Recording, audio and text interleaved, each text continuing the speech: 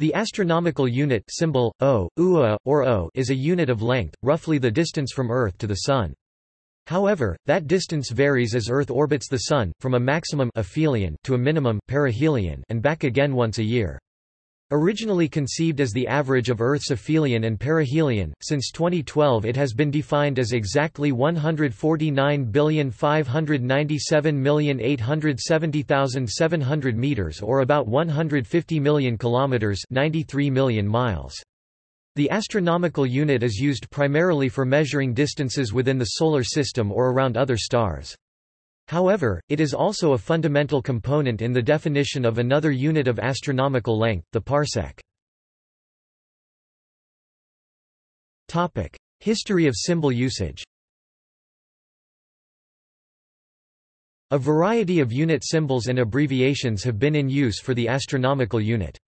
In a 1976 resolution, the International Astronomical Union (IAU) used the symbol A for the astronomical unit.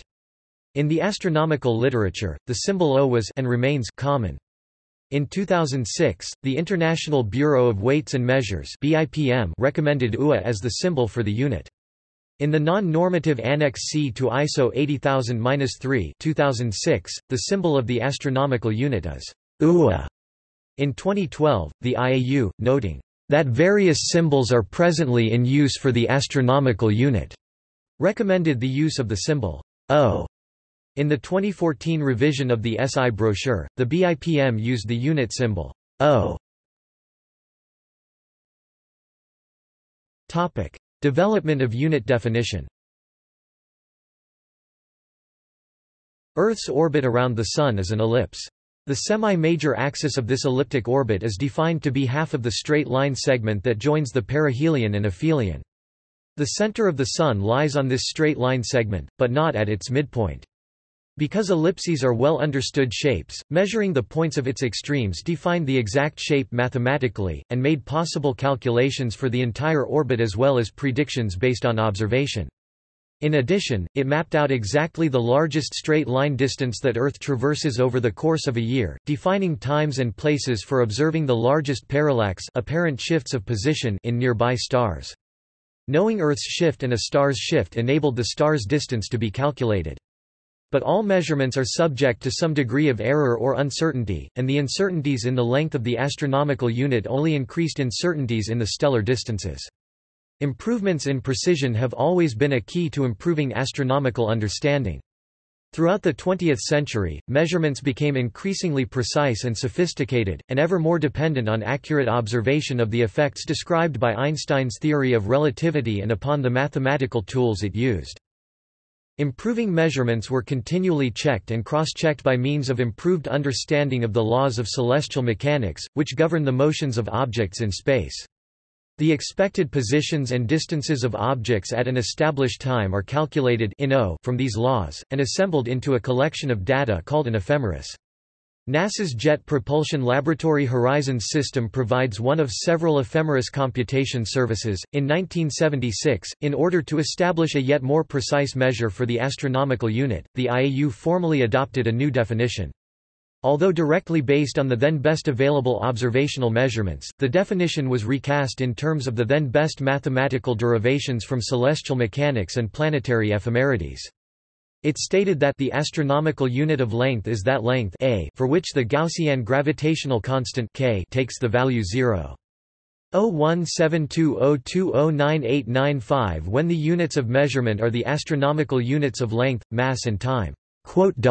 Equivalently, by this definition, one astronomical unit is the radius of an unperturbed circular Newtonian orbit about the Sun of a particle having infinitesimal mass, moving with an angular frequency of 0.01720209895 radians per day, or alternatively that length for which the heliocentric gravitational constant, the product gm, is equal to 0.01720209895 2au3 d2, when the length is used to describe the positions of objects in the solar system.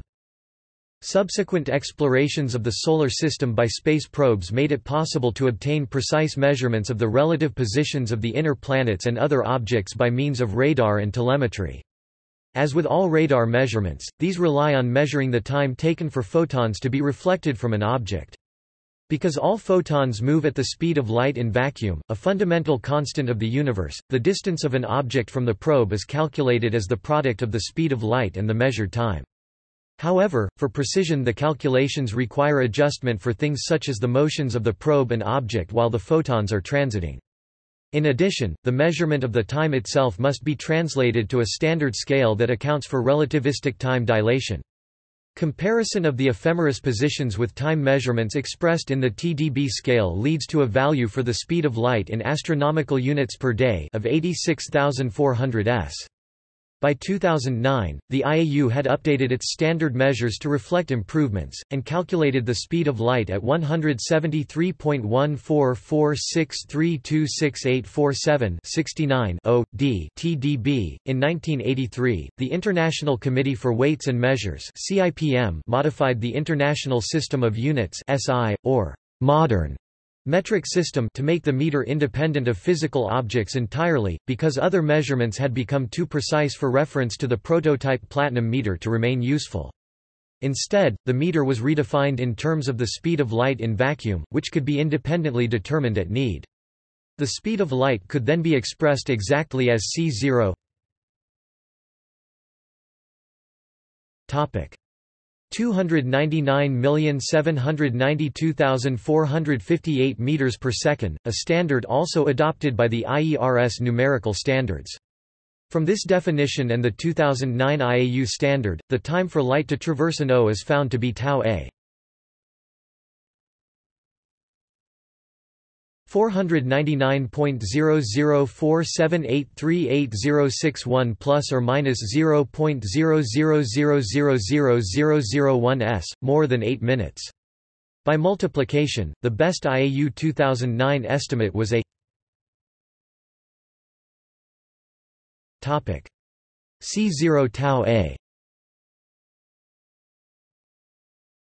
149,597,870,700 plus or minus 3 meters, based on a comparison of JPL and IAA-ROS ephemerides. In 2006, the BIPM reported a value of the astronomical unit as 1.49597870691 6 times 1011 meters. In the 2014 revision of the SI brochure, the BIPM recognized the IAU's 2012 redefinition of the astronomical unit as 149,597,870,700 meters, or an increase of 9 meters. This estimate was still derived from observation and measurements subject to error, and based on techniques that did not yet standardize all relativistic effects, and thus were not constant for all observers. In 2012, finding that the equalization of relativity alone would make the definition overly complex, the IAU simply used the 2009 estimate to redefine the astronomical unit as a conventional unit of length directly tied to the meter, exactly 149,597,870,700 meters. The new definition also recognizes as a consequence that the astronomical unit is now to play a role of reduced importance, limited in its use to that of a convenience in some applications. This definition makes the speed of light, defined as exactly 299,792,458 meters per second, equal to exactly 299,792,458 times 86,400 divided by 149,597,870,700, or about 173.1446326742440 astronomical units, d, some 60 parts per trillion less than the 2009 estimate. Usage and significance. With the definitions used before 2012, the astronomical unit was dependent on the heliocentric gravitational constant, that is the product of the gravitational constant g and the solar mass m. Neither g nor m can be measured to high accuracy separately, but the value of their product is known very precisely from observing the relative positions of planets, Kepler's third law expressed in terms of Newtonian gravitation. Only the product is required to calculate planetary positions for an ephemeris, so ephemerides are calculated in astronomical units and not in SI units. The calculation of ephemerides also requires a consideration of the effects of general relativity. In particular, time intervals measured on Earth's surface, terrestrial time (TT), are not constant when compared to the motions of the planets. The terrestrial second (TT) appears to be longer during the northern hemisphere winter and shorter during the northern hemisphere summer when compared to the planetary second, conventionally measured in barycentric dynamical time (TDB). This is because the distance between Earth and the Sun is not fixed, it varies between 0.98328988912 and 1.01671033335 astronomical units and, when Earth is closer to the Sun perihelion, the Sun's gravitational field is stronger and Earth is moving faster along its orbital path. As the meter is defined in terms of the second and the speed of light is constant for all observers, the terrestrial meter appears to change in length compared to the planetary meter on a periodic basis. The meter is defined to be a unit of proper length, but the SI definition does not specify the metric tensor to be used in determining it. Indeed, the International Committee for Weights and Measures (CIPM) notes that its definition applies only within a spatial extent sufficiently small that the effects of the non-uniformity of the gravitational field can be ignored. As such, the meter is undefined for the purposes of measuring distances within the Solar System. The 1976 definition of the astronomical unit was incomplete because it did not specify the frame of reference in which time is to be measured, but proved practical for the calculation of ephemerides. A fuller definition that is consistent with general relativity was proposed, and vigorous debate ensued until August 2012 when the IAU adopted the current definition of 1 astronomical unit equals 149,597,870,700 meters. The astronomical unit is typically used for stellar system scale distances, such as the size of a protostellar disk or the heliocentric distance of an asteroid, whereas other units are used for other distances in astronomy. The astronomical unit is too small to be convenient for interstellar distances, where the parsec and light-year are widely used. The parsec parallax arcsecond is defined in terms of the astronomical unit, being the distance of an object with a parallax of 1 arcsecond. The light-year is often used in popular works, but is not an approved non-SI unit and is rarely used by professional astronomers. When simulating a numerical model of the Solar System, the astronomical unit provides an appropriate scale that minimizes overflow, underflow and truncation errors in floating point calculations. History. According to Archimedes in the Sandreconer 2.1, Aristarchus of Samos estimated the distance to the Sun to be 10,000 times Earth's radius. The true value is about 23,000. However, the book on the sizes and distances of the Sun and Moon, which has long been ascribed to Aristarchus, says that he calculated the distance to the Sun to be between 18 and 20 times the distance to the Moon, whereas the true ratio is about 389.174.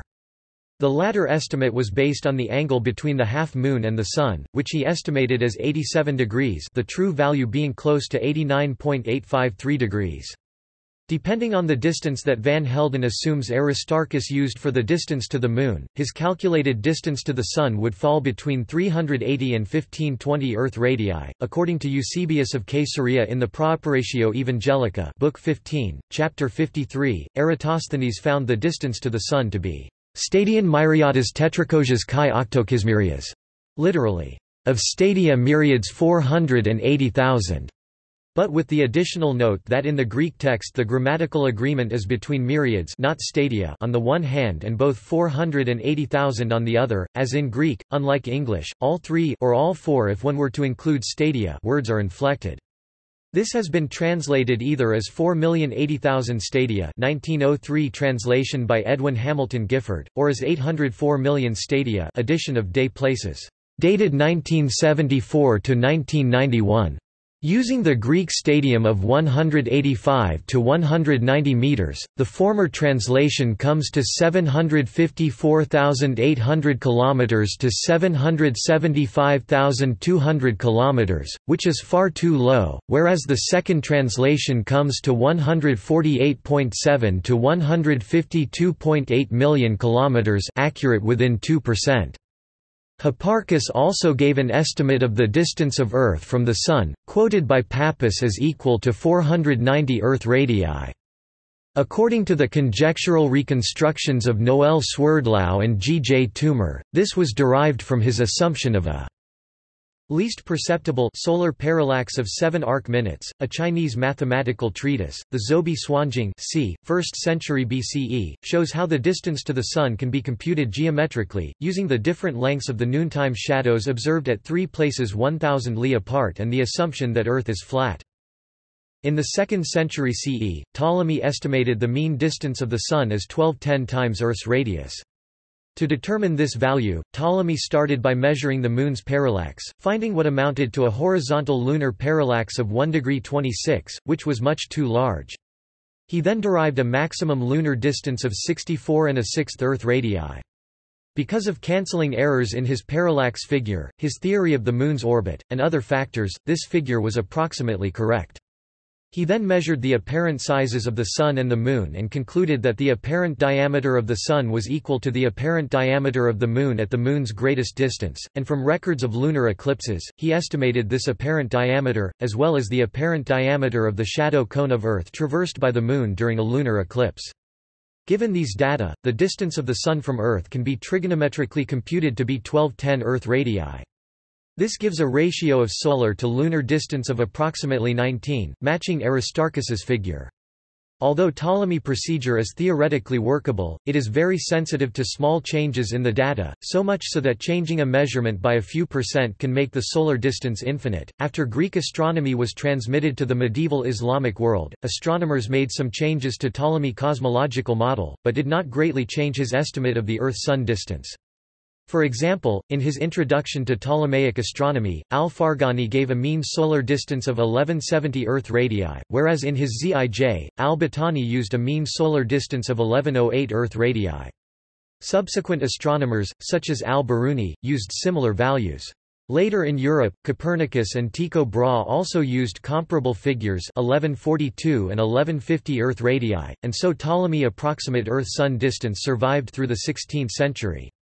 Johannes Kepler was the first to realize that Ptolemy's estimate must be significantly too low, according to Kepler, at least by a factor of 3, in his Rudolphine tables 1627. Kepler's laws of planetary motion allowed astronomers to calculate the relative distances of the planets from the Sun, and rekindled interest in measuring the absolute value for Earth, which could then be applied to the other planets. The invention of the telescope allowed far more accurate measurements of angles than is possible with the naked eye.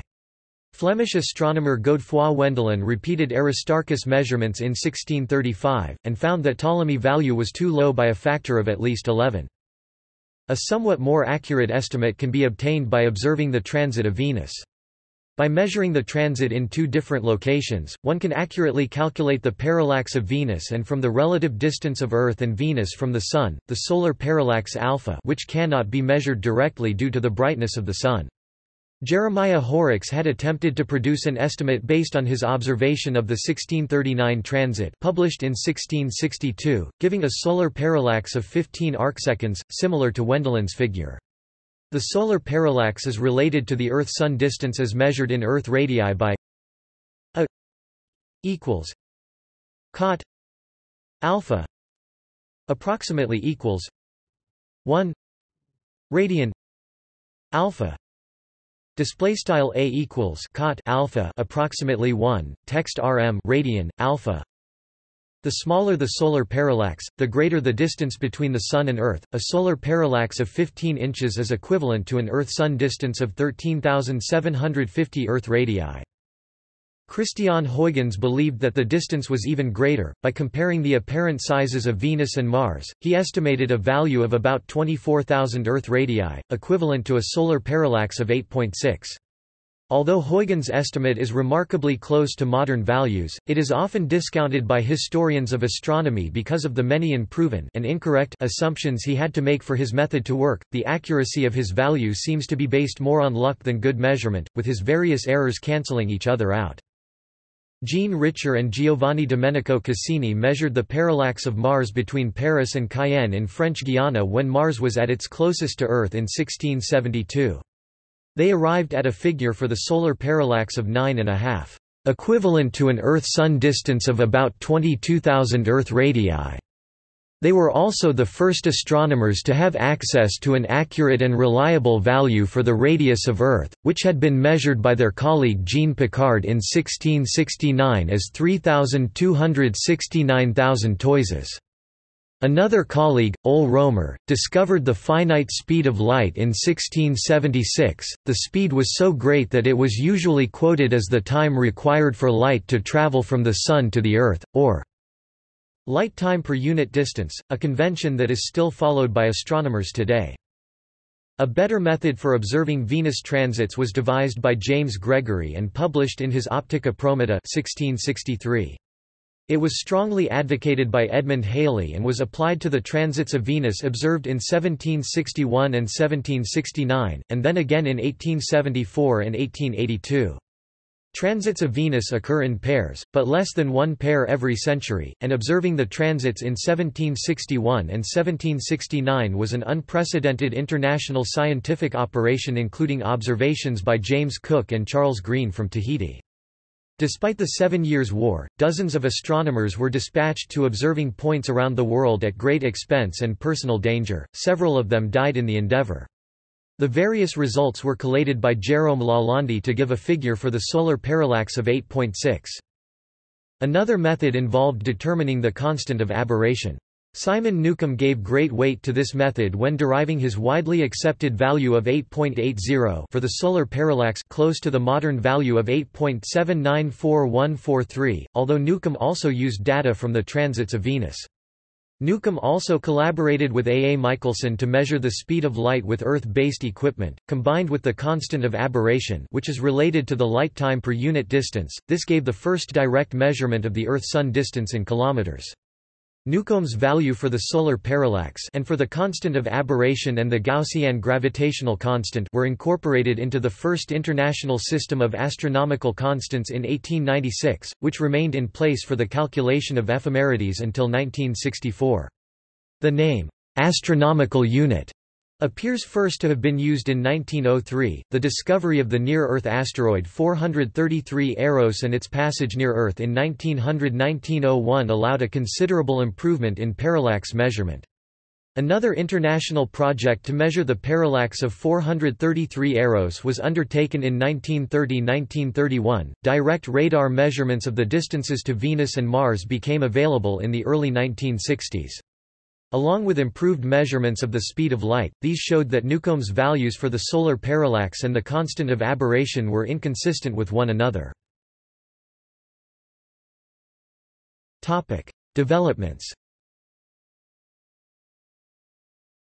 The unit distance A, the value of the astronomical unit in meters, can be expressed in terms of other astronomical constants. A 3 equals G M D 2 K 2 display style a caret 3 equals frac gm underscore o dot d caret 2 k caret 2, where g is the Newtonian gravitational constant, m is the solar mass, k is the numerical value of Gaussian gravitational constant, and d is the time period of 1 day. The Sun is constantly losing mass by radiating away energy, so the orbits of the planets are steadily expanding outward from the Sun. This has led to calls to abandon the astronomical unit as a unit of measurement, as the speed of light has an exact defined value in SI units and the Gaussian gravitational constant k is fixed in the astronomical system of units. Measuring the light time per unit distance is exactly equivalent to measuring the product gm in SI units. Hence, it is possible to construct ephemerides entirely in SI units, which is increasingly becoming the norm. A 2004 analysis of radiometric measurements in the inner solar system suggested that the secular increase in the unit distance was much larger than can be accounted for by solar radiation, +15 plus or minus 4 meters per century. The measurements of the secular variations of the astronomical unit are not confirmed by other authors and are quite controversial. Furthermore, since 2010, the astronomical unit has not been estimated by the planetary ephemerides. Examples. The following table contains some distances given in astronomical units. It includes some examples with distances that are normally not given in astronomical units, because they are either too short or far too long. Distances normally change over time. Examples are listed by increasing distance. See also: Orders of magnitude length, lunar distance astronomy, gigameter. References. Further reading. Williams, D., Davies, R. D. 1968. A Radio Method for Determining the Astronomical Unit. Monthly Notices of the Royal Astronomical Society, 140 537, bibcode 1968 MNRAS.140, 537W, doi 10.1093, MNRAS 140.4.